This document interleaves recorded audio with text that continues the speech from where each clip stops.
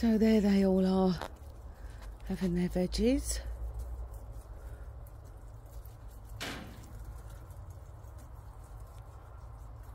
Their outside area is 32 foot by 20 foot and the inside area is 27 by 18 and 4 levels.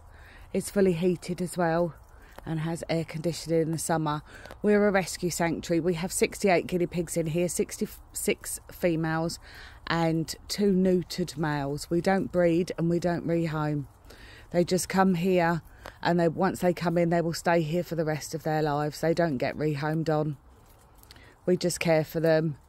We are full at the moment and we do have a waiting list to come in, but we don't discriminate on age. We will take any guinea pig of any age, providing it is the right sex to fit in with the herd at the time. Many people ask why we don't have more boys. It's because guinea pigs live a bit like lions.